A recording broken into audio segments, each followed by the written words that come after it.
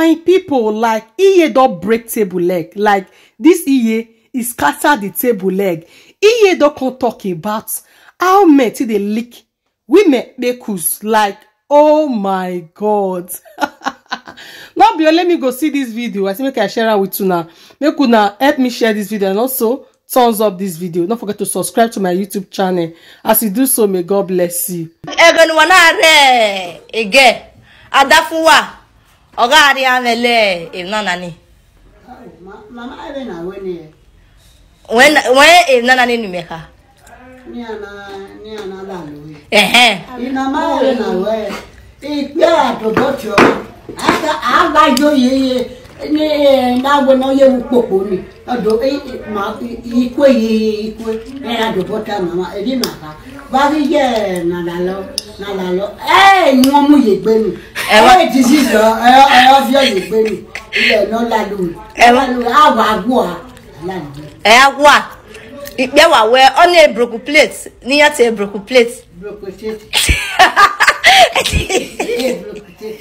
Mama on you.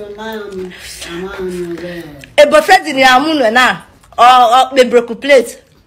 Okay, broken plate. What way? Mama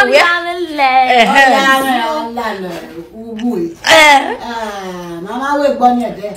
If you're not money as a fin. I na lalo. Mama lalo, I go with my. On that Laloski. Lalosi. Make better me river. Me buy who. Me one year na une ikedo ruwe. Ni aina ro mo de yin ona. Enwe ye gogogo. Ai ruwe. Aba mi na tie opia. Na tie opia o ko mi gba ma wan. Ma mu ga ya ga ni aji patako mu ga. Na wo a sia kara gade. Lo ko amu de lo ko amu de. Ama mi na tie uwe. Ama mi na tie ekia. Why mo bon why ya we? Aga na go na ligai.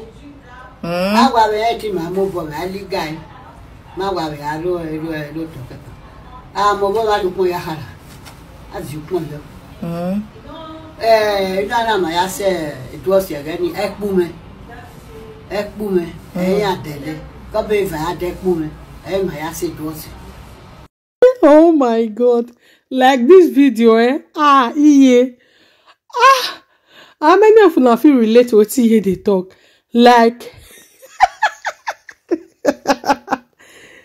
Iye not go understand, say, this generation, everything don't change, oh. Not be as everything be then.